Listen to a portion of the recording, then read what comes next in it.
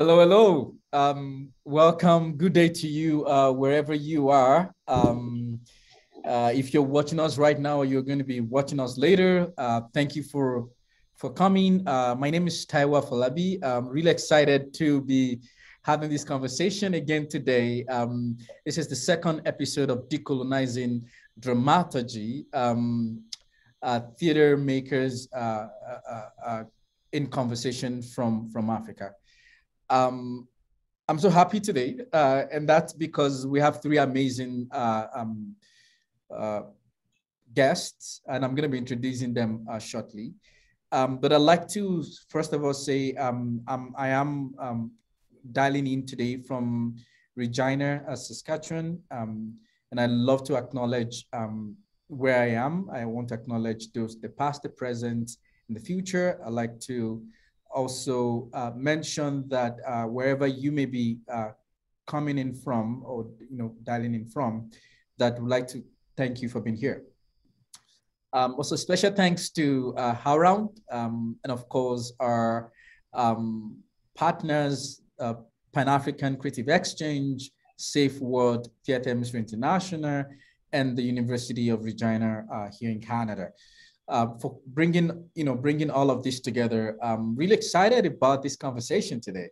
Thanks to Brendan. Brendan is there behind the screen, co-producing this with me, and of course, Sarika, our interpreter, and Adam, a captioner. Thank you so much. Today, which is the second episode, we're really considering dramaturgy and dramaturgical processes from Egypt, Nigeria, and Zimbabwe. And that means that we have three amazing theater practitioners from these three countries, which is great.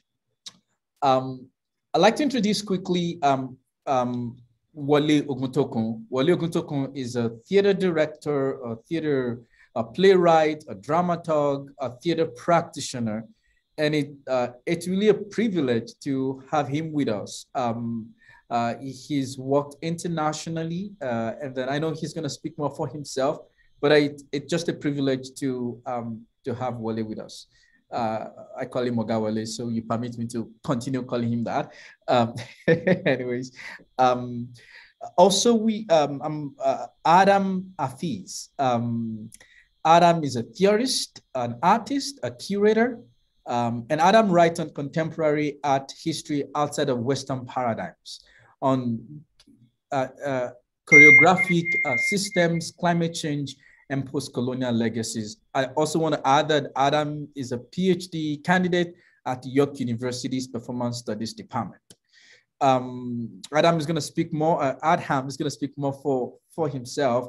But I want to say something about Adam is that I'm really amazed by the kind of work that Adam does. And the fact that we actually have a representation also from that region. I did, when we were talking earlier on, I did say that many times when we talk about the African region, there's always that inclination to gravitate towards West Africa, East Africa, South Africa, and many times there's always that voice that some of us are yearning to hear from North Africa. I'm not homogenizing North Africa, obviously, but I'm just saying that it's really beautiful to have a presence on the series and on the episode, on the series from that region. Finally, I want to introduce Lloyd Onyigadzino, a friend, a brother. I've known him for over 5 years now. He's from Zimbabwe. He's a theater director, a playwright, and an actor. And also, Lloyd is the founder and the principal of Zimbabwe Theater Academy. He's also the curator of Mitambo International Festival, and really exciting to have the three of you with us today. Thank you for taking this opportunity. We're going to go straight into this conversation because I think earlier on, before we even started, we started talking about really critical issues that I'm hoping that we're still going to go back to them for. I'd like to start with Lloyd. And I think my first question goes to all of you, obviously, is that how do you conceive dramaturgy? What does that mean to you? And what's your journey into the land of dramaturgy? Lloyd, we'll start with you. What does dramaturgy mean to you and what's your journey into that? How do you conceive it? How do you think about that in your own work? Over to you, Lloyd.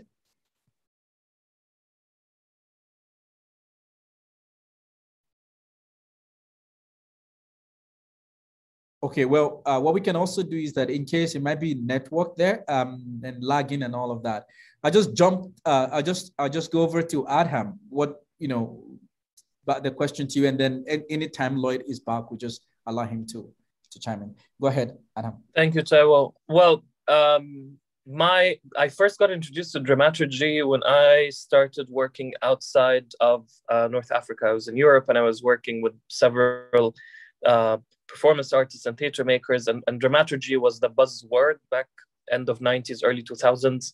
And I kept thinking, is this something that we do anyway back home and it just has a different name here? Or is this yet another new thing that we're going to have to learn about in order to be included in the art market with its dynamics and its politics? And for us, because the company that I work with, Haraka Platform, we create work that doesn't always necessarily depend on text. So very early on, we defined dramaturgy for ourselves as basically, it doesn't have to be a person doing it. So dramaturgy is the process of generating meaning and making sure that all the different aspects of the production are in conversation with one another, allowing this meaning that we're trying to work with to emerge. And then when we started working with a dramaturge as a role and as someone fulfilling this function, it was very clear for us also from the beginning that it's someone who his stakes are the actual work that's being made. So it's not asking the light designer or the costume maker or the video artist who do have other stakes in the production, but actually it's someone whose sole function is working with the quote unquote dramaturgy. And throughout the past 17, 18 years of the productions that we've made, the person that fulfills this role has changed greatly from one person to multiple people. To an extent that thank you so much, Taiwo, for this opportunity. My fellow, let's say, panelist, Adam. I think.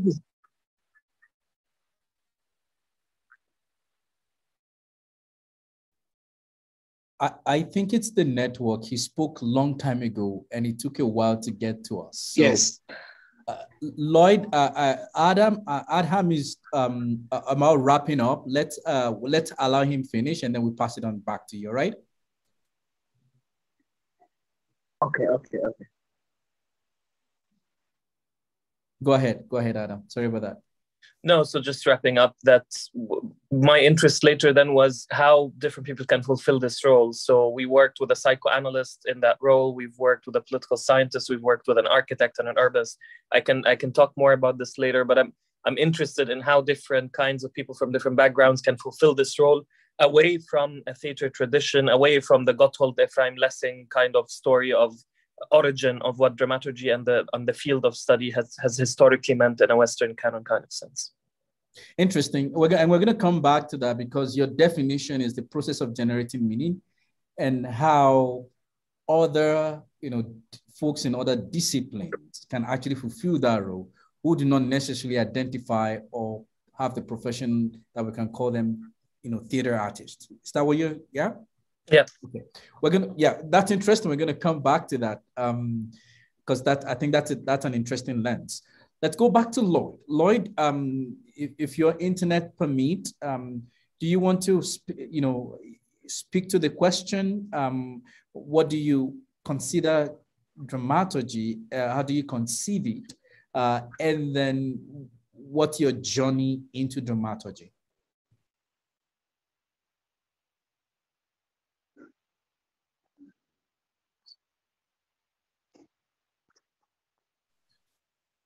Lloyd, are you there? Yeah, thank you so much, Taiwo. I hope you can hear me clearly now. Yes, if you can hear me, can you hear me?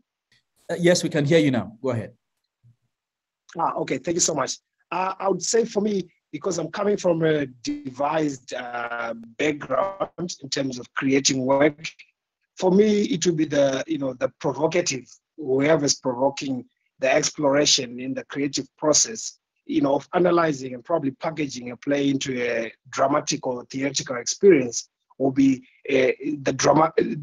dramaturgy to me. because we use the body to investigate and to provoke whatever that needs to be. So other than probably other approaches where you have to submit a written 2-page, sit down, analyze it within the historical, political, and social context, we are saying, can you place the body in space and work as a dramaturgy? I know Wally was speaking about and who becomes the writer of the process. If you want to go in terms of who wrote this thing. So ours is coming from a devising, collaborative,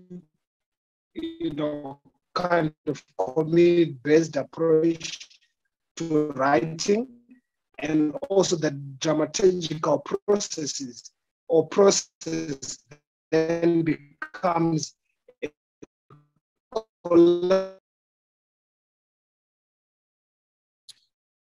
Okay, I would try to kind of, I think what I'm hearing him say is that he's coming from a devised background, and so he works collaboratively. So for him, how he conceptualized or how, what he conceive as dramaturgy is whoever that has the prerogative of, provoking the creation and the structure and the processes of making that collaborative creative process to all come together into a performance. I hope I did justice to summarize that. I'll hand over to Ogawole now to hear his thoughts in terms of what does that mean, both from a professional lens, because I know that he's a playwright and he's done a lot of that. Over to you. How do you conceive dramaturgy, and what's your journey into that line?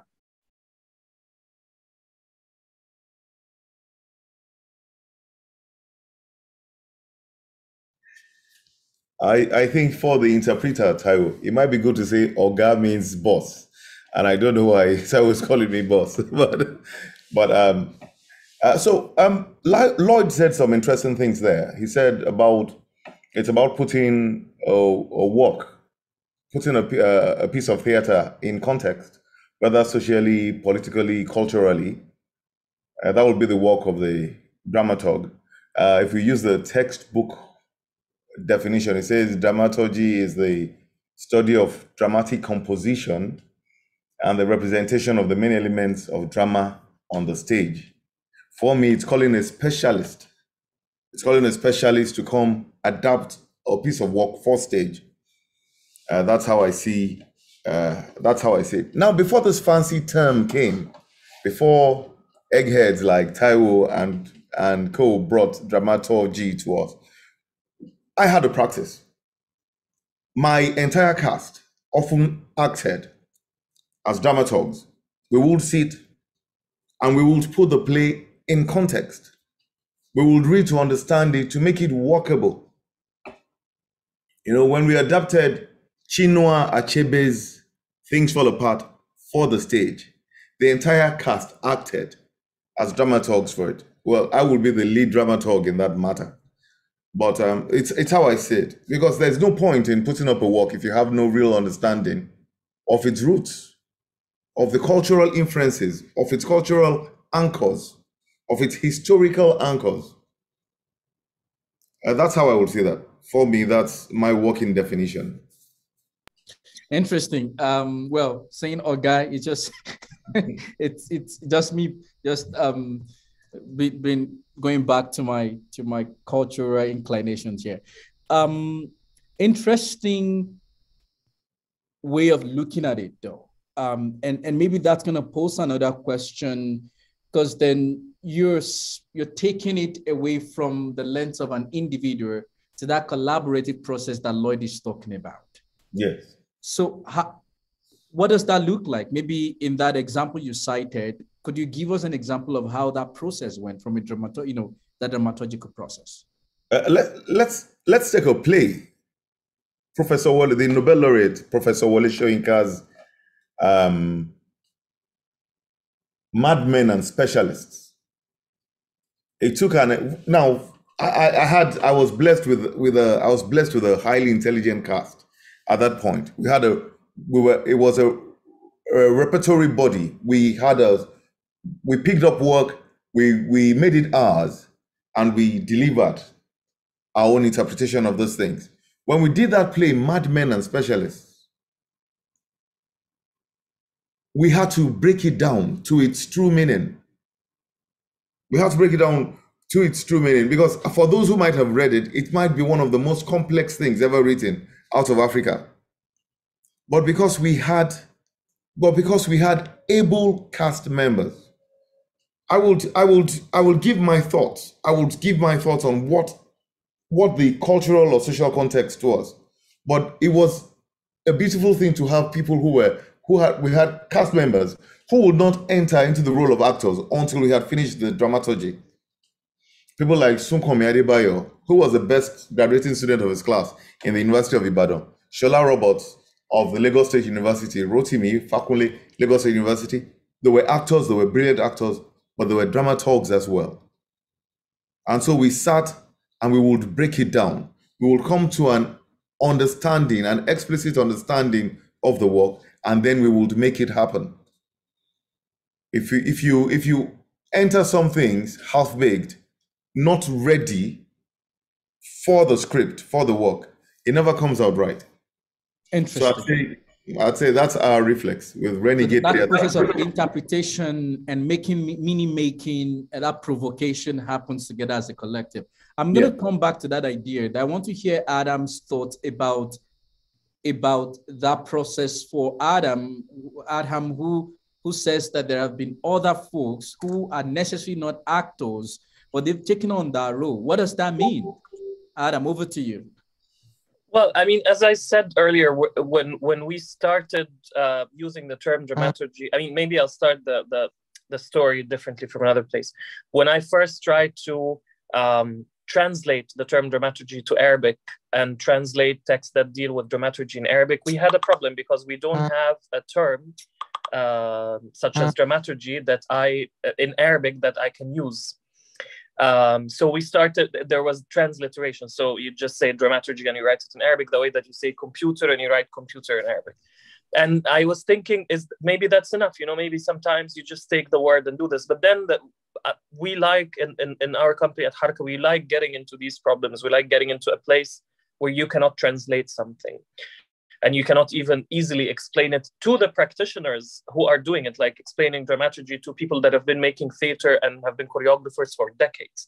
And it's there that we started wondering, is this some foreign practice that truly is foreign? So it's like explaining classical ballet to someone that has never danced classical ballet. Or is this something that we've always been doing under different names? But this is just another way of formalizing it. But of course, the minute you start using the word dramaturg or dramaturgy, it invokes the history of the Western practice. It invokes the fact that in Europe, theaters, a theater building, would have someone who is the dramaturg of that theater, of the national theater of whatever. The very first job given to someone as a dramaturg of a theater was in the 18th century, given to Lessing, Gotthold Ephraim Lessing, and that was in Hamburg. And he wrote this book called The Hamburg Dramaturgy, which is seen as a founding document in understanding what dramaturgy means. And his position changed titles. So in the beginning, it was called the dramatic judge, dramatischer Richter in German. And then from dramatic judge, it became the dramaturg. If this was happening in the 18th century in an affluent European colonial power, what was happening in the 18th century across the sea in Egypt? Because at the same time, we cannot assume that we all went through the same parallel genealogies and that we all share one art history, because it's not true, it is false. What was happening is that many different other theater and performance practices that cannot be contained even in the word theater or in the word performance, as in performance art, have been happening and are still happening. And therefore, when I use that term dramaturgy or dramaturg, this is why I take it with a grain of salt, because I take it thinking of its very specific institutional Western history that was developing at such a moment of colonial affluence. And I also take it while thinking of the many specific genres and conventions that some of them don't even consider themselves to be art. Like when you think of a practice like Zar, which is a form of dance and theater, but it deals with exorcism and it deals with spirits. When you ask the practitioners, who are some of the best musicians and theater performers you'll ever meet, they don't even consider themselves artists. They think this is a thing that serves a function, which is talking with the spirits. So they're not even, they don't see their practice in the context of the art. So when you see people working with the aesthetic regime of power who do not define themselves as artists, of course, you have to ask yourself, what the hell does this term dramaturgy mean to these people? And if you're going to work with them, what does it mean to engage in a dramaturgic process? For our specific needs of dramaturgy, I can give you anecdotes. So when we worked on a performance that was dealing with psychosis, and I did not want to create a performance about psychotic disease. We wanted to really delve deeper and understand. So the dramaturg was a psychiatrist. We worked at a hospital with a doctor, and the doctor was walking us through what does this mean. We worked with patients under the doctor's supervision and other nurses. And for us, this was a dramaturg. Another time we were working with how, when urban planning happens very quickly in a city, how we move changes. You know, if a street is cut shorter and you have to turn around, you physically change your movement. So we hired an urban planner, and the urban planner was the dramaturg for this production. So this is what I mean by it's that for us, I focus more on the function and how this person can, like contrary to the older way of understanding dramaturgy, it is about making a text adaptable to a certain moment in time or to a certain group of actors. Because we do not start from a text in our creations, for us, this is why I'm talking about meaning and dramaturgy in this sense of someone that is serving a certain function. Not sure if I answered your question quite. No, thank you. I think you've sort of raised a lot of interesting ideas in terms of unsettling, unpacking the disruption around the term itself. So that we move beyond the nomenclature dramaturgy to really go deep into start talking about really bigger issues. We're going to come to that. You know, one of the things you talk about, one of the questions you did ask is this a term, Western term, or is it that this thing itself is something that we have been doing before this term was invented? And then these are bigger issues that we're gonna come to those things because the purpose for all of this is, you know, for me, it's are there other issues or bigger ideas that this is giving us as a way into to actually have that conversation. Before we come to that, because that's going to be like the later, you know, the other half of our talk today. But before we go into that, I would like to ask the question for the three of you in terms of, you know, for you, Adham, you've worked in Egypt, and now you were in the US. Lloyd is in Zimbabwe. Gawale has worked in Nigeria and some other places in the world. What's the role of the place that you've worked at or you are currently working in? What role does he play in how that function of the function of dramaturgy, you know, comes to play? What role does that play, you know, place-based, you know, practice of yours, the three of you, you know, what role does that play in performing, or whoever that is performing that role of interpreting, provoking, generating meaning and things like that? I'd like us to start with Lloyd, if his internet would permit. We'd like to start with him, and then we'll shift to Agawale, and we'll come back to Adam. Lloyd, are you there? Yeah, I'm there. Yeah, I think the place plays for me a significant role, as Adam was speaking about, that, you know, in Arabic, they would not find the term dramaturgy, but then they're taking the bits and pieces of what they define dramaturgy as to then translate to the actors. So for me, dramaturgy, or the place or where we are best, which I link to the culture of our people who are probably working with, then sets the foundation of understanding the context of the play or the words. So maybe in Zimbabwe, if we say, let me give a name, translated to our local people who know this. But again, when you're working with, what Karishma spoke about, the local pedagogy or the local understanding, is that locally we sound as strong to the thing that we want to speak about. So if it is in the, as we say, the political, social, economic realm, the place then is setting us to have a strong foundation, so that even if we go to Nigeria, to Egypt, to the United States, the dramaturgy does not serve only the aesthetics of the presentation, but then the inherent important meaning of what we want to convey, one not only to the public, but to ourselves, what we believe in. Because for me, it's not just about the aesthetics of the show that has been paid in. The actors that are coming are believing in the work that they are going to produce. Hence, they need to have been provoked in this exploration to understand. But this is based on in the space that they were in. I did my training in the US, in California. There's a small place up there in Northern California. It's Blue Lake.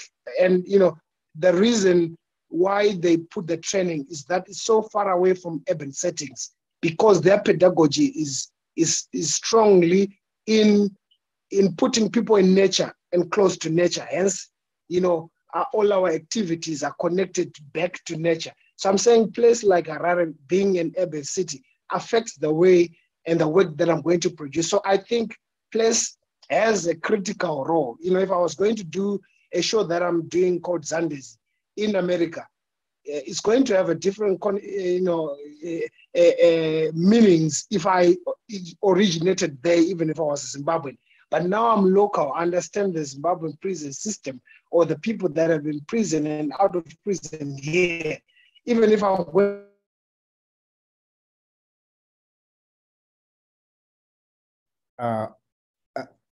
I think we've lost Lloyd again, but that's fine. I think he's I hope that we've been able to, his perspective is the fact that, again, trying to summarize here, that the role that plays, the locality plays in the entire piece around that.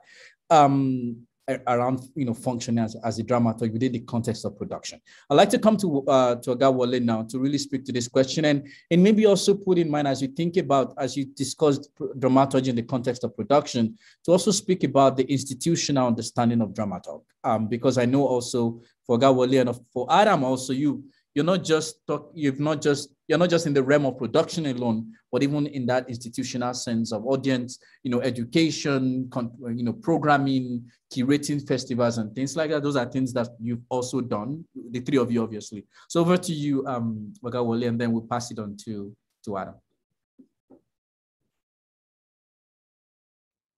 Thank you, Taiwo, for this particular question. First, I have some background in law. I have a master's degree in law, and I have been called to the bar. But what I do is theater. That is what I'm known for. That's what I practice. Now, I want to say something. The reason I spoke about law is because as an African lawyer, you have to learn law in Africa and also learn the law of the developed world. It is the same with literature. We learn our literature, and we learn the literature of the developed world. We learn our literature in English often, literature in English. Then we do English literature. The 400-year-old man, Shakespeare, is still relevant to us today because they make us study him. You want to go to Shakespeare's Globe? It's a Shakespeare play you take there. Now, some institutions have living dramaturgs. They have dramaturgs who work for the theater.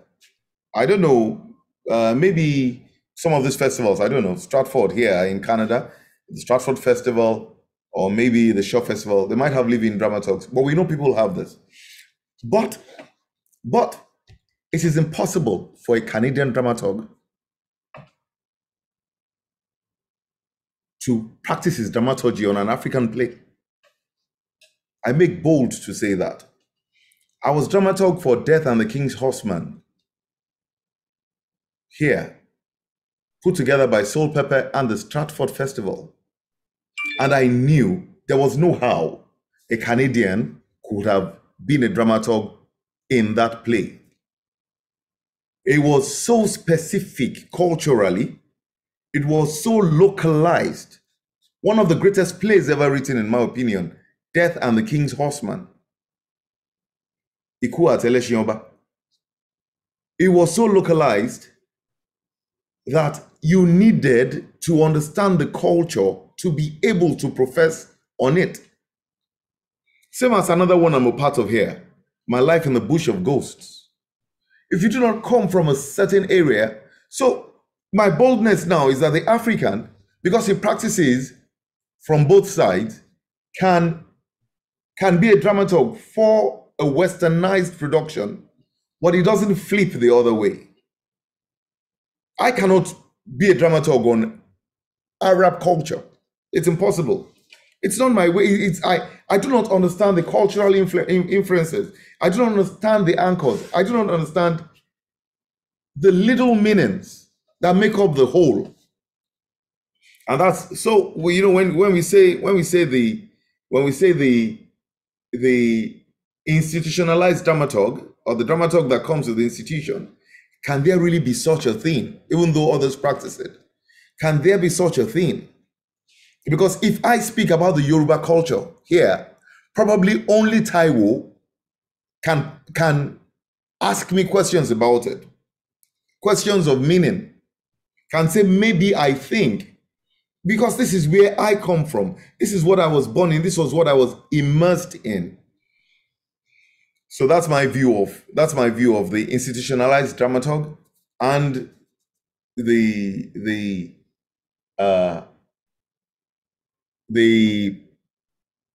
dramaturg engaged for certain productions. There are some things that you cannot blanket dramaturgy on.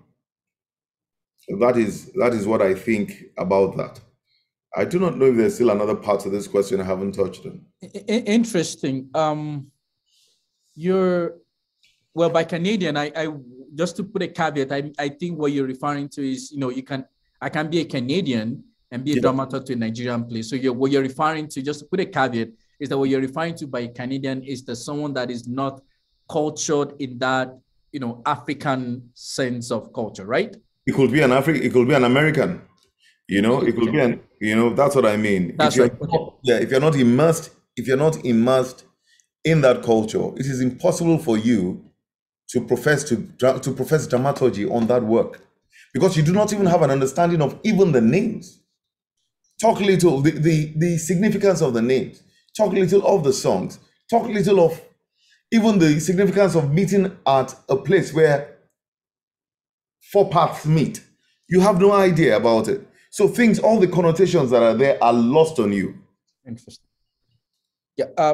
No. Thank you for your thought. I'll pass it on to Adham, and Adham, maybe in speaking to this, I want you to also chip in. You know, Ogawale kind of started us on that. You know, that institutional dramaturg and the limitation of what that means within the context of is it even possible at all and all that. I'd like to also speak to that. Apart from, you know, in contrast to that place-based that we're coming from, because the original question is place-based. What does the role of that locality, the culture, the place that you're in play in that whole functioning of a dramaturg? Over to you, Adam. Well, I mean, I agree with everything Wally just said. And if I'm thinking of place and what that means, some people believe that the place matters and others believe that the place doesn't matter at all. So when I look at how my practice is dealt with when it's framed as Egyptian work, or it's framed as Arab, which is something else, and then it's framed as African when there's an African festival and they want a North African maker, or then as a Mediterranean because Egypt is part of the Mediterranean world and Egypt is also part of the Muslim world. So then there's that, you're a Muslim artisan, and so on and so on. And every time this frame, this curatorial frame is put on the artist and the artwork, a place becomes the protagonist in the story that matters the most. That this is what they look for. They're looking for the Egyptian-ness in the work, and they're looking for the African-ness in the work, and the Islamic dance in the dance, you know? And this is interesting because it doesn't happen the other way around. When there's a Spanish choreographer or a Swedish theater maker coming to present in our countries, no one is expecting their Swedishness, you know, like no one is expecting, I don't know. And it's really, it sounds very banal when you say it the other way around, but it sounds very typical. Like, I don't expect a Swedish person to talk about the forest and make meatballs on stage, but then we are expected to talk about the politics of food and hummus and falafel and the Palestinian issue and sand and deserts and camel. So our places are charged, and the work by people like myself and like others on the panel today are seen as national and ethnic representatives to a formation of things that might have happened and things that actually maybe don't exist at all. So there's also the fact that sometimes you're asked to represent a fantasy that does not exist, or you are asked to represent a country that truly ceased to exist. It doesn't exist anymore. What people think you might represent today might be something they saw in the news 10 years ago. And in today's world, 10 years is a century. Things move very fast. So when I moved to New York 7 years ago, or more now, I can't even remember how many years, but at least let's say 7 years ago, I was at a conference without naming the conference. And the expectation of me to represent everybody in a country that has 100 million citizens was unbelievable. I don't understand how one person with their practice could represent 100 million people.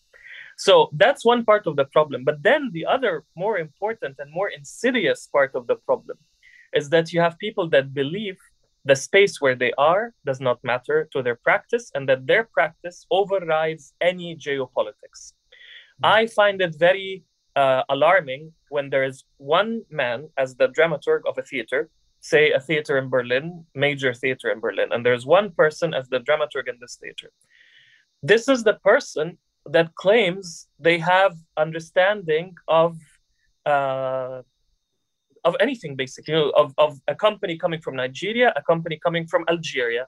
And it's this person who might be Spanish or German or British or whatever, that they believe that they can have the dramaturgic insight. And then it makes me wonder, do we believe that there's such a thing as theater that is purified from any national and political and geographic information at all? It's like saying chemistry or saying biology. Even science itself is rooted in politics and is rooted in political consensus.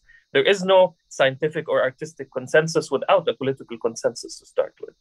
But then I find it alarming because Europe is creating an image of itself as a monolithic culture, that one German dramaturg can work with the Spanish company, even that Spain itself, between the Basque and the Catalan and Madrid is many countries.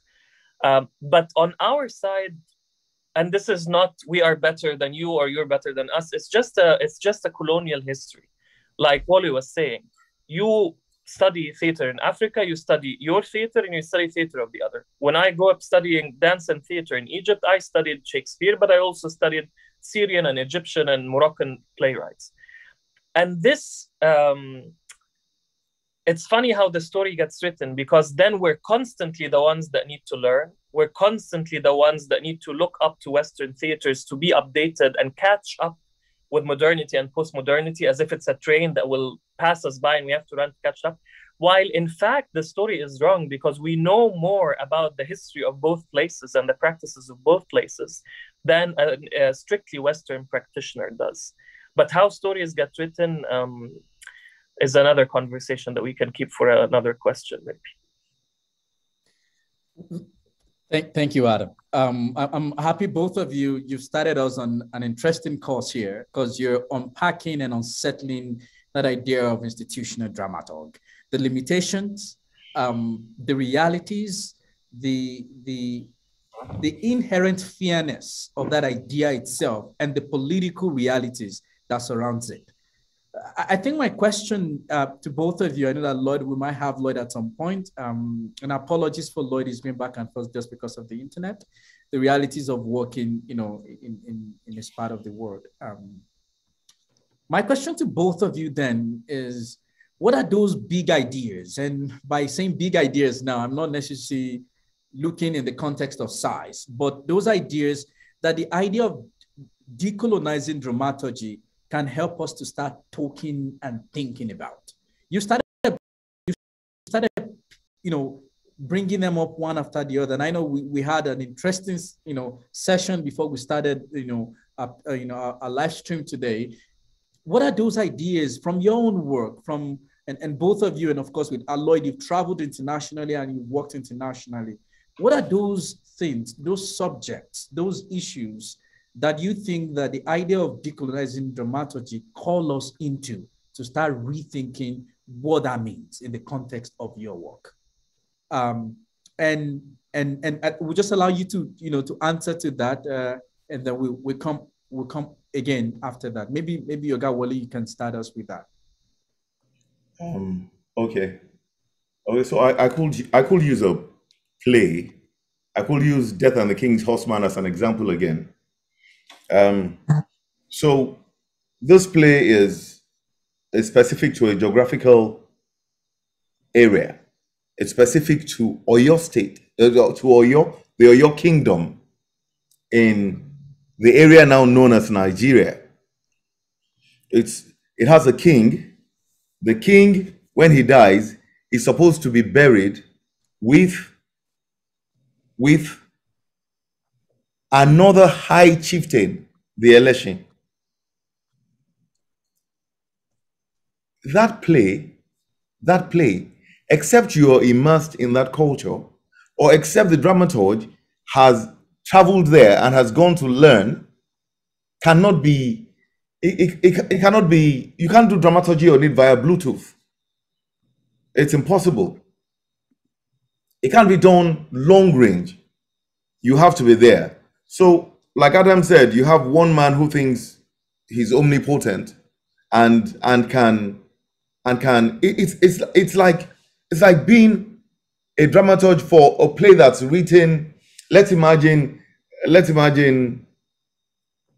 a play is written with Islam at its core.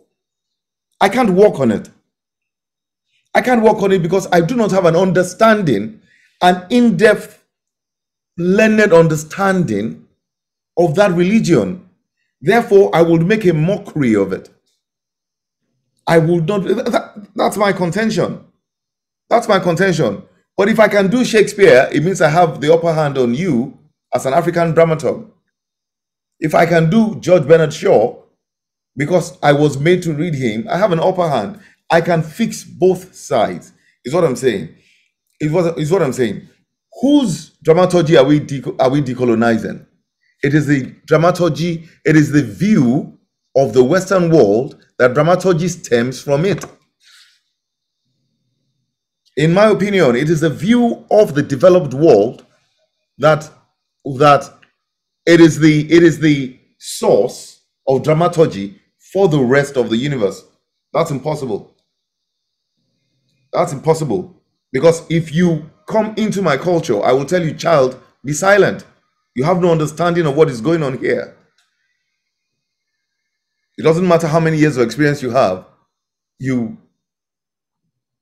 I read something by Wilbur Smith a long time ago, and this one was dressed as a spy somewhere in the desert in Arab land. And when he urinated in the desert, he urinated facing the east. And that's how they knew he was that's how they knew he wasn't real. I will never have known that. It's impossible. How do you know that if you're not immersed in it? You just, so that's sort of things like that. Then, if they're written in a piece of work, are lost on the institutionalized dramaturg. You know, you're reading. It's not. You have to. Now, I'm also going to say this. The reason I do not profess to be an authority on African American work is because I have not walked in their shoes. I do not understand the concept of a policeman pointing a gun at you. It is alien to me. When I'm in my country, I'm king of my country. Policemen do not point guns at me. Therefore, I cannot tell that story with empathy. I might know it. I might feel the horror of seeing a man kneel on another person's neck, but I know it can never happen to me where I come from. Therefore, if I tried to tell that story, I would be telling an untruth. That's me. That's done.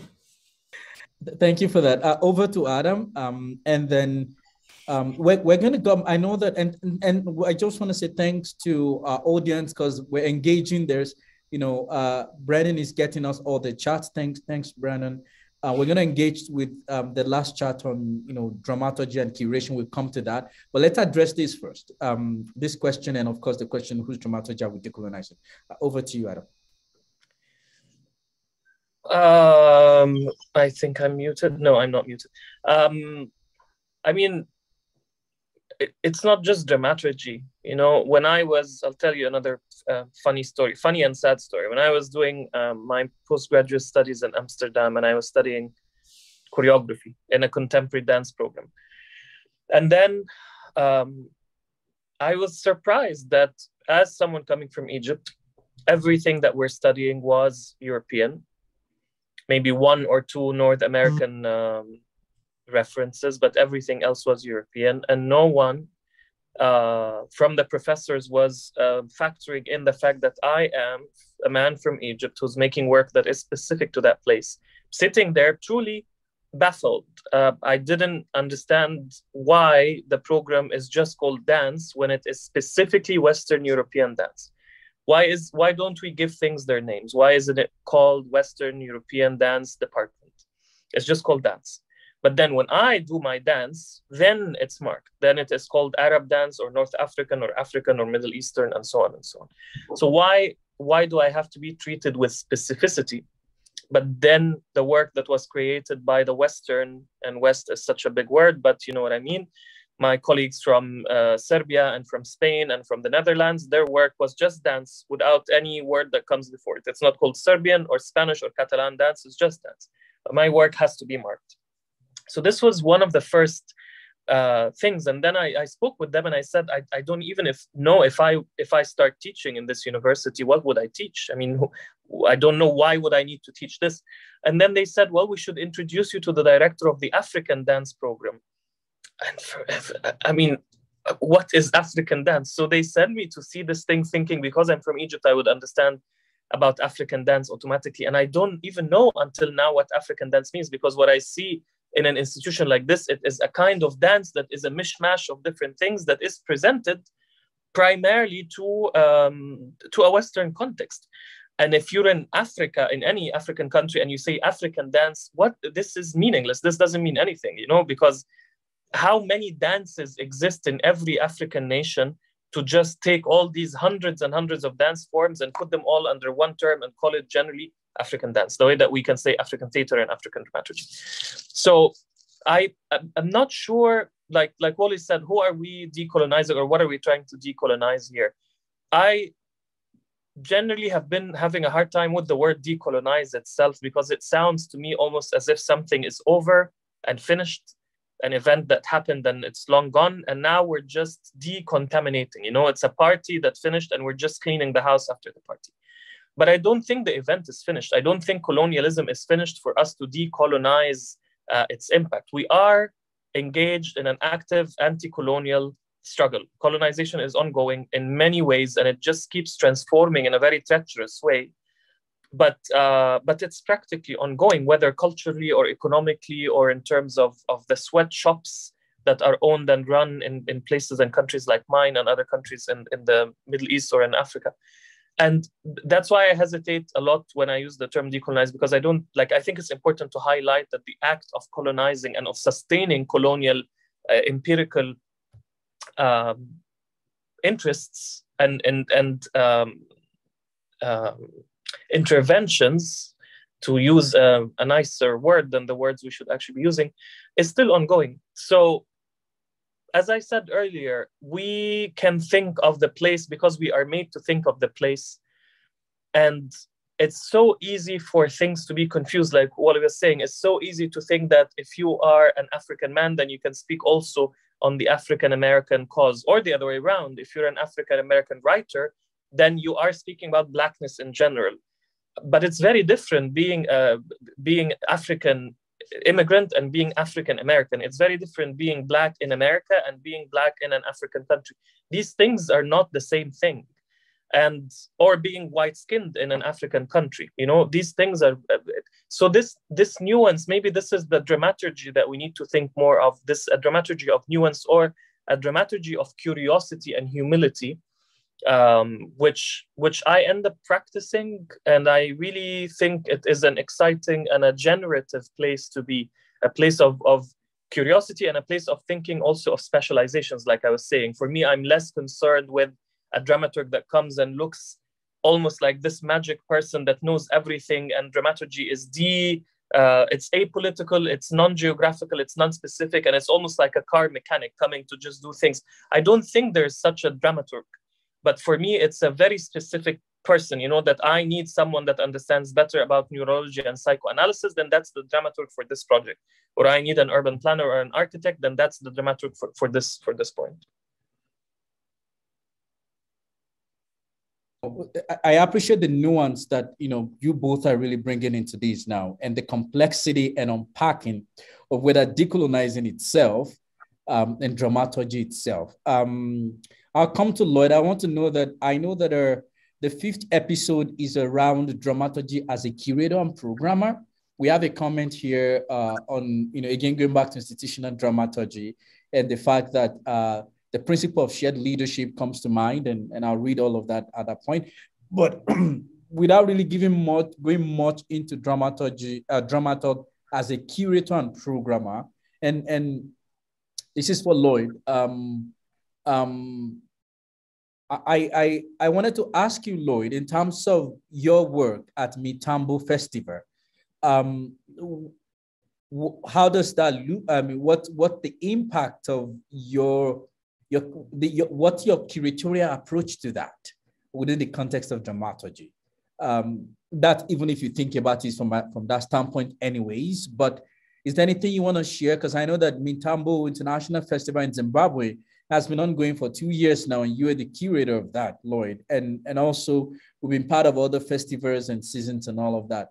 Do you want to speak to that, Lloyd, in terms of you know, being a curator and a programmer for a festival? Yeah, thank you for that. Sorry, guys, for breaking up. Yeah, I think this year is the 3rd year we did it, and it was quite interesting because we had 8 African guests from 8 different African countries. And then one of the participants said, you know what, I loved so much the plays this time. And I said, why did you love the plays? They were like, because they were not Western. They spoke about probably things that I could relate to as an African. But, you know, we've got an international within the Mitambo International Theatre Festival. So I think it was only this year we were enlightened about the importance and significance and power of coming back to the basics of knowing who we are and speaking what we know, and not probably just work based on imagination. So in terms of curating, over the years, we wanted to mix, you know, in terms of aesthetics, and also stories from all over the world, how they meet in a pot, and then people share their different perspectives. Hence, we're bringing everyone from Asia, Europe, America to be part and parcel of this. So I think it has not really been one of our priorities to say we really want to speak to this. But I think after this year's comments, I'm thinking we should have a segment, an African segment, which is specifically dedicated to our work. Also, if you want to speak about, decolonizing, I know Wole, I just heard last part was saying, and also Adam, what are we decolonizing ourselves from, and who is it? But for me, looking at as an example of the academy, is decolonizing from the Western structures, and some of our students who go into universities are taught that this is the structure of a play. This is a well-written play. This is how you should speak. You cannot speak your own language in a play because the international audience might not, understand. So I think decolonizing ourselves from these approaches and structures, and also thinking that, you can't tour with a play that is half your local language. Understanding, Wally spoke about, the various things. And I remember thinking that, in terms of gestures, there are certain gestures that are peculiar to Zimbabwe that are so important that if I put it in a play, not only the people playing there are so comfortable in achieving the vision of the play or whatever that it is we are trying to portray in this performance, but they're so important that we need to keep them and to preserve them wherever we go. So I know I mixed a lot of things because I've been breaking enough, but in terms of curating in the festival, we are curating it, so we are in charge. So whenever we feel this is the right moment to drive, probably, let me seem political, the African agenda, then we are going for it, because that's what we're feeling at that point in time. But we're not mandated to only do Africa, but because it's an international festival. So hence we need different international dramaturgists, if they are, who come with their point of view to this particular festival. Thank you, Lloyd. I'll just read some comments here, and we will, and hopefully, again, the three of you are listening. What ideas come out for you, just respond to them. So the first comment, and some of the comments we've addressed them, some questions, some are yet to. Great conversation. I feel this concept and these ideas also relate to curators, basically any gatekeeper. The principle of shared leadership comes to mind. More and more platforms, venues, and festivals are looking at more guest curators to break down this single point of view.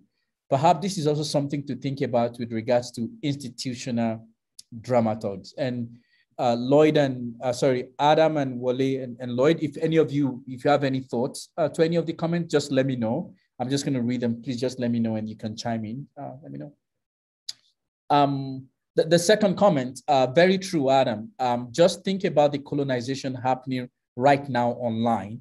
So many digital platforms are heavily colonized. The colonized is in inverted comma. Comment, thank you for this conversation. It is so deep. Another comment, dramaturgy of nuance is a great term. Can we extend to contextualization in presentation? And how is this important thing in TED Atif or performance exchange? I don't know what that is, but what I said earlier on is that that dramaturgy of nuance, and that's what the three of you are really saying, is that it's not, we need to stop boxing ourselves into this idea of this is what it is, and knowing that it's not just one straight jacket, and really understanding the complexities and the of some of these things. So okay, so the three of you, the question is, dramaturgy of nuance is a great term. Can we extend to contextualization in presentation? And how is this important? How is this an important thing in all African exchange? Maybe both of you can, maybe the three of you can speak to that. Can we extend to? Can I say something? Yes, please. So someone put a comment up there, and said, "How can there be?" I'm going to read it now. It just came up. Yes. How can we think of decolonizing art when the largest African political institution has not one African official language? I'm talking about the African Union. Yeah. Now, so there are three of us here now. There's Adam, who's from North Africa. There's Lloyd, who's from the South. And there's Wale, who's from the West of Africa. We do not share languages. The language we share is a colonial language. And someone actually thinks that us not having one language at the I hope it's a metaphorical language that is referred to. Someone actually thinks that not having one language makes us less legitimate. This is our uniqueness. This is our beauty. This is how we are massive. This is how we are who we are. The fact that we are different is the magic of Africa. Nigeria has 250 languages. 250. That is the magic of Africa. Why do we need one language? If they interpret Spanish and whatever to people, interpret Africa as well. The truths, what's that thing in the American Constitution? These truths are universal. The truths are universal. They're the same across the world. They're the same across the world. In humanity, a man kneeling on another man's neck is the same all over the world. It is murder. A man saying countries in Africa are shithole countries is the same all over the world. It's bigotry. It is racism. It doesn't matter what language is being spoken. When I see Mo Salah in football, it is one language. It is Africa. So we do not need one language. The difference in our tongues is not a difference in our humanity. It is not. And so when I saw it, I thought, why does the African Union need? Have you not seen the dressing of those people? Have you not seen it? I was thinking of something. I bought a second TV because my son troubles me. So I got a smaller TV for him to watch. And by some chance, Al Jazeera came with it. And I could not believe the difference between the news being told by Al Jazeera and CNN. We're talking about colonization. That is colonization. What CNN tells us is colonization. The rest of the world is legitimate. Africa should have a place. We shouldn't have to defend ourselves. I will quote from Death and the King's Horseman. Child, I am not here to help you understanding. Africa does not have to explain itself. You take the languages, you take us as we are. You take the Ghanaian, you take the Zimbabwean, you take the Egyptian, you take the Nigerian. As we are. And this is what we say about decolonization. The fact that you do not understand something does not mean you have to be afraid of it. This is who we are as a people. And this is what we fight about every day. So Adam says that the fight isn't over. This is what we have to face every day, all the time, hidden in nuances, but it's there all the time. The person who says African theater is fused, therefore it cannot be real theater. Who made you the Lord and judge over us? Who made you? We are the ones who feel the rhythm. Who made you? Okay. This is I can see you really reacting passionately to this conversation, to this comment, because whether we, I know that there is another comment that I do not mean this. I mean not one language, only colonial languages and all of that. But I think it's also important, the place of language, culture, and the whole idea of homogenizing. I think it's really critical too, is that understanding that nuances should be allowed at every point in time in human existence. And I think that the more that we think that people's culture is less than the other, or the more we think that their language does not, because they don't speak the general language, and then intellectually they are not up to standard and things like that. I think that all these ideas coming together are big ideas that I think that this is giving us way into this conversation. Over to you, Adam. Do you want to, maybe not maybe the language, maybe not, maybe the dramaturgy of nuance, as you know, and really contextualizing that in presentation. Any thoughts to this comment? And of course, we'll come to Lloyd. Over to you. Well, one of the comments was talking about colonization online, and I just will quickly jump to that because I work a lot with different technological tools as ways of practicing dramaturgy. One of the performances we were doing, we wanted to examine texts from the American court in relation to Arab and Muslim immigrants to America from the late 19th century until the mid of the 20th century. So that's a lot of texts. How can you explore all these texts in a way that truly pulls out certain moments in history and politics of the words and certain terms that are used? So what we did is that we decided to take all these texts and put them in data analysis programs and use language parsing tools to figure out what was the most common word that was said and what was the most pairing of words, like when you say this word, what comes after it. And from there, we start with dramaturgy. And so we started the performance thinking we are creating a work about Muslim immigrants coming to America and how, just a brief history, from the 19th century until 1940s, it was illegal to be both Muslim or American and Arab and American. You could not. You can immigrate, but you cannot acquire the American nationality because the law does not allow Americans to have the Muslim faith and does not allow Arab and North Africans to be Americans, point. So this is why we started the project. Now, long story short is when we started using this technology, something funny happened, was that the word that was most commonly used was the term white person. And the least common word that was used was Muslim. So Muslim appeared only 8 times in 60 or 70 years of history. And the term that was there all the time was white person. So by utilizing this technology, our dramaturgy became upside down, and we realized we're actually making a performance about the creation of a category such as white man and the white person and what it goes to create and sustain whiteness as an important part of the American identity. And so in a way, while technology is always used against us, and when coding is made, it does not imagine an African face or an Asian or an Arab face. It imagines a white male face when you're talking about face recognition and so on. And some way I'm happy face recognition does not think of people like us when it's being designed.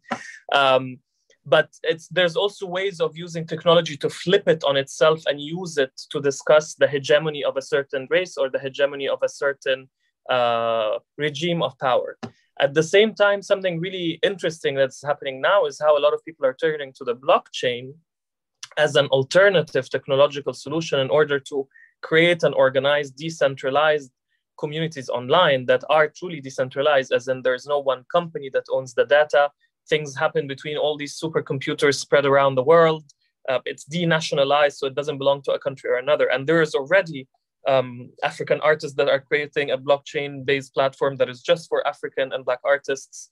I'm working as the creative director of a platform called Wizara, which is specifically looking at the meeting between Arab, Asian, and African artists. So we're really interested in this shift of perspectives and how we bring people into conversation. So there are initiatives here and there where people are trying to look specifically at the colonial power that technology has historically had. And it's, of course, colonial and capitalist because they're both related to one another today. And from there, trying to create something else. So I think there's interesting things that could happen. Thanks, Adam. I also want to say that thinking about, nuance, I think we need to I really want to, I don't want to overcommit myself here. I think really bringing in that dramaturgy of nuance is really something that's really interesting, because even when we talk about digital platforms and technology, we also need to change to understand that the idea, this thing itself, it's not just a white person sitting down to do it alone now. We have best brains in the world who are necessarily not, white. They're of different nationality. And all of these things that we have today is not just one single person, it's a brain work of different people, regardless of their nationality also. So I think those are also ways to really start rethinking all of these ideas, that it's not just, one white person sitting down to just create all this. It's a constellation of ideas from different brains all over the world, regardless of where they're coming from. Let's not go into this rabbit hole. Let's come back to this also and say, two comments here. I guess this idea of nuanced dramaturgy, as well as dramaturgy of place, becomes particularly interesting to further explore when we look at international exchange or presenting work internationally. Since then, two cultures come together, either from different artists collaborating or artists from one culture and audience from another. Here's the question, I think. Do you feel there are two dramaturgs from both cultures should come together as well to collaborate? What is your experience in this with regards to dramaturgy? And any of you, the three of you, can pick that up. I know that, Wally, you've talked about your work here in Canada with Shaw Festival and other festivals, Adam also, and of course, Lloyd in Zimbabwe. What do we think about collaborative dramaturgy? Dramaturgs coming together to collaborate from different cultures. Have you had experience like that before? And what does that mean? What's the dramaturgical process in that entire arrangement? Yeah, maybe I'll just share a bit. That I think the word that was being used is quite good, collaborate. So I think within the context of decolonizing, sorry to just put you back again, there was Ruth Fingard who said there was never theater in Africa. It starts from there. So the idea of collaborating, who is initiating the collaboration? That's where my point. Is it you, Taiwo, in Canada, telling us, Lloyd, there's a guy coming for you to work with? Or it's us initiating that there is this thing that we have developed and we are working towards. So there's an idea of imposing and collaborating, which there is a very thin line there, because you might say it's collaborating and then there's the superior being or force that is coming to then oversee or mentor or give advice because it has been done. So for me, it can be done, I think, but it's also contextual in the different contexts to say, where is it starting from?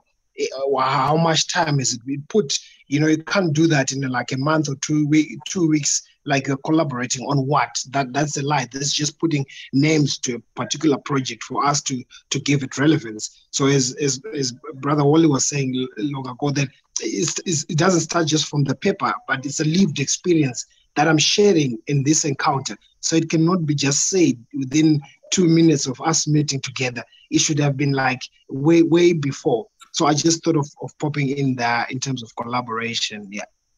Thank you. Oga Wale, do you want to speak to that in terms of maybe from your experience working across these regions? Yes, please. Yes, please. I am curious as to how two people can be dramaturgs on one project. Like Lloyd just said, one has to step down for the other. So one is actually, they might be saying collaborating, but there will be a voice that drowns the other out. How do two people, maybe some institution already has its own in-house thing, and they say, let's bring in a specialist. Someone has to back away, one of my most horrendous experiences was trying to write a play with a French writer, a writer from France who would use Google Translate. We spoke different languages, and even though they used the term generously writer, it leaves, I feel nauseated sometimes when I think about how stressed I was with it, So I do not think two dramaturgs can work on one project. Like Lloyd said, whose project is it? Whose project? Who's the one who's the lead dramaturg there? Who's the one who understands the nuances? The one who actually is the dramaturg. It's we like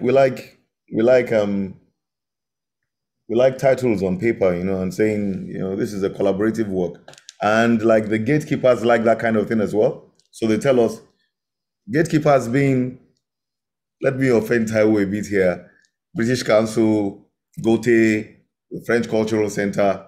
You're not offending me. I'm just saying, I'll call their names. Gatekeepers, people who say you are the ones who can get through.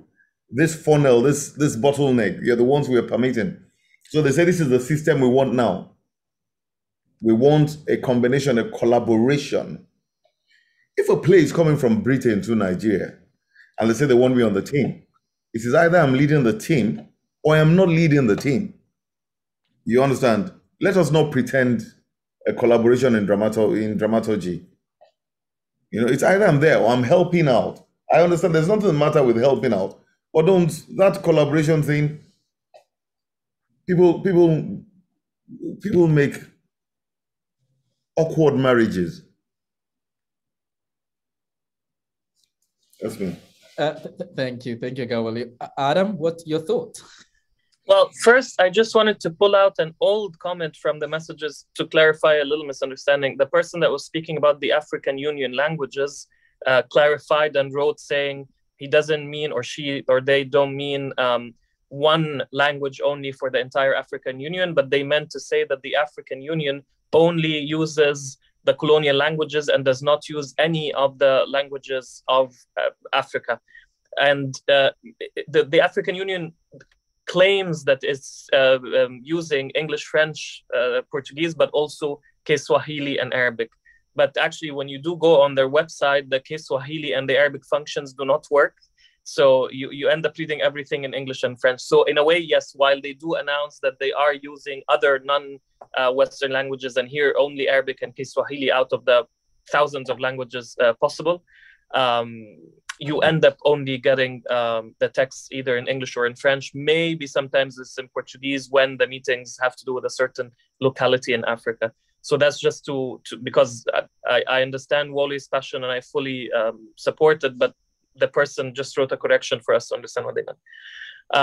Thank you for that, Adam. Thank you. Sure. And as for, can you have two or several people doing dramaturgy? It really depends on what you're doing. As I said, I don't think of making theater or making performances as this monolithic experience that can be reproduced exactly the same every time you do it. And therefore, yes, I've had moments where there was more than one dramaturg involved in the process, each fulfilling a certain function. And again, like you can think of the dramaturg, if you want to think dramaturgy is this abstract, apolitical thing that happens like electricity, you know, then the dramaturg is just the mechanic that comes and fixes things in a car. And if you think of it as something more specific to what you're doing and therefore specific to a given moment in time and a space and culture, then of course they have to also have the nuance and the understanding of these specificities. But then you can also, as I said, think of the fields of knowledge you want to invoke with your practice that maybe you don't have access to, and that's why you need a specialist. And then it's really, it's about scientific knowledge sometimes, and it's about a certain philosophical or political knowledge or understanding sometimes. I can't say yes or no, but I personally have worked in one production with more than one dramaturg working collectively towards something. Yeah, because it's not black and white that yes or no. There have been. You. Yeah. And I think also perhaps we're coming at this conversation at different. Some of us are coming at it from a geopolitical perspective, geopolitics rather perspective. Some are coming from that international collaboration, also from an institutional standpoint. So I think what I'm putting on the table today is to read that idea of nuanced dramaturgy, or dramaturgy of the nuance. That it boils down to really understanding the context where we're coming from and how all of that really plays out within the political, within the aesthetics, within the humane components of that, right? I know that we have just 7 more minutes to bringing this to an end. I'd love to give the 3 of you to ask yourself questions. And if there are still questions from our viewers, please put that in. It will get to us. Thanks to Brandon that is doing that for us. So, Adam, do you have any question you want to ask Gawali, do you have any question you want to ask Adam, and to Lloyd? I'll allow the 3 of you to do that if you have any question or any thoughts as we start to bring this to an end.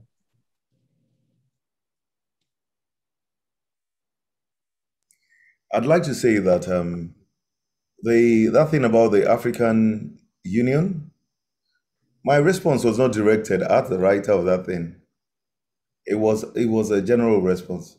I said, I hope it is a metaphorical language I was referred to, but it is the idea, the very idea of us. Of course, we shouldn't be, English and French, we know what they've done with it. I get very passionate about this. I get worked up.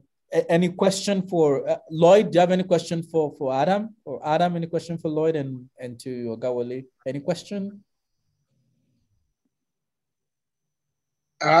For me, it's not a question, but I think just a great, unpacking of, the two ways decolonizing dramaturgy, or, starting from where, if we go down again, we are decolonizing from from the gatekeepers before we even go.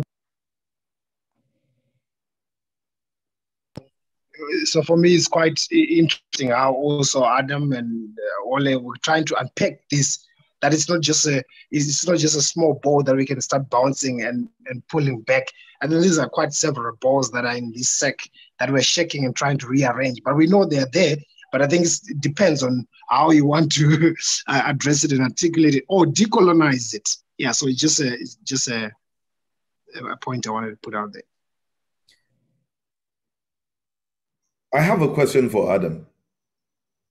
So my question is, in the collaborations, Adam, how did you? Was there a lead dramaturg? Was there someone who was a lead dramaturg, or was it or were there different departments in which each dramaturg was a lead for specific areas? I'm curious as to how it worked, having different ideas come together.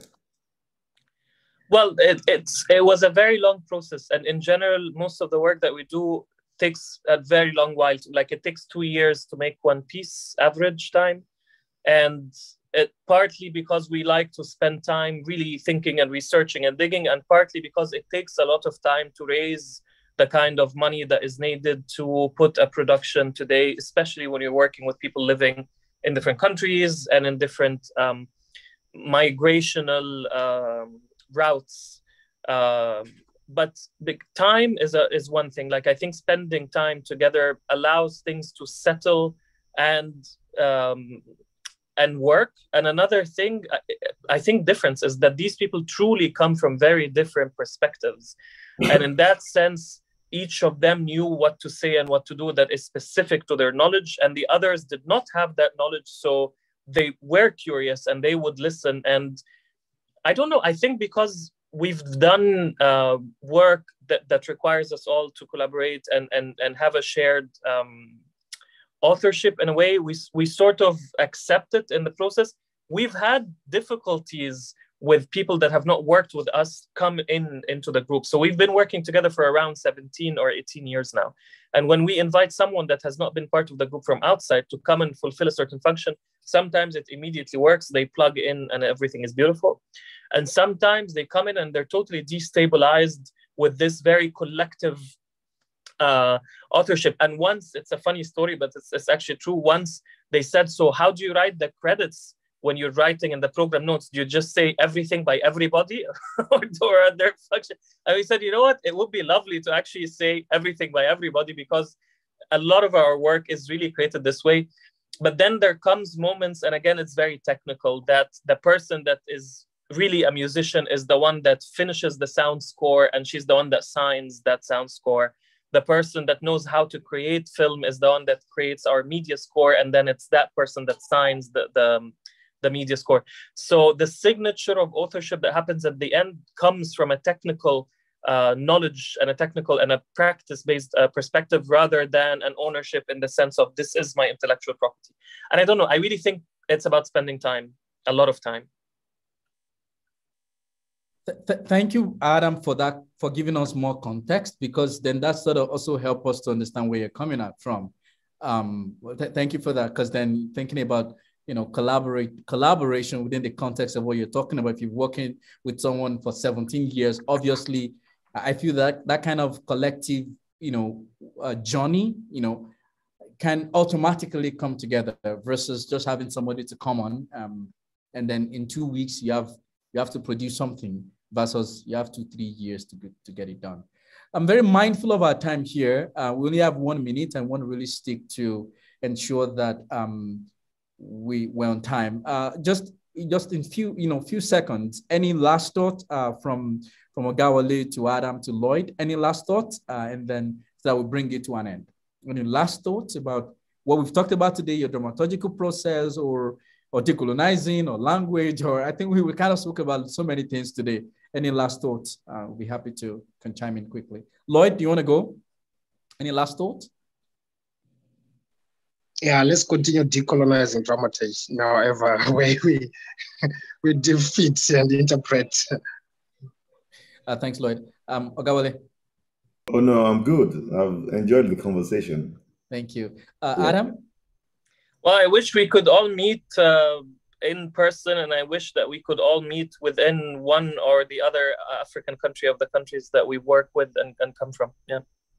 Well, we have strong folks in this series, so maybe we might reach out to I might reach out to all of you and say, hey, do we have anything to plan together and all meet? Because it would be nice to connect together. And I want to say thank you to the three of you. Thank you for the opportunity to have this conversation with you. And I think for me, one thing I'm going back with is that that idea of nuanced dramaturgy, or dramaturgy of the nuance, and what that means as we think about decolonization, as we think about working across different geographies, specific geographies and locations and cultures and different things like that.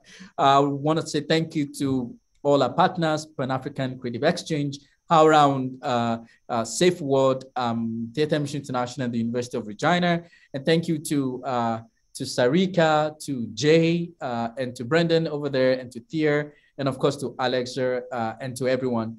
Hopefully you can also join us next week, Wednesday, for the third edition, for the third episode.